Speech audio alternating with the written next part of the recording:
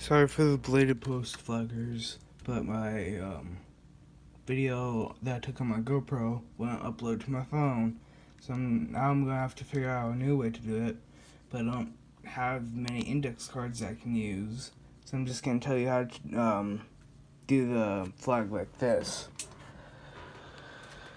So you'd want to draw a line down the middle, like that. You'd want to do a U connecting to the line like that, and same for the other side.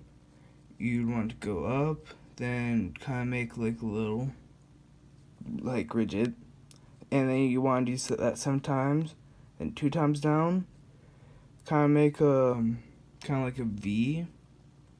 Then you'd want to go out, do a little indent, kind of like what you did above, 3 times, kind of make like a little U, do it again, then attach it back to the V. You want to do the U, then the 3 more ridges, kind of like curve down, and then attach it to the line. And that's more or less like how you make it. I might be able to do one in the future, but right now I can't do it. And a few things that I said about it is that Albania's flag is one of the few flags in the world to have a 2-headed bird on its flag.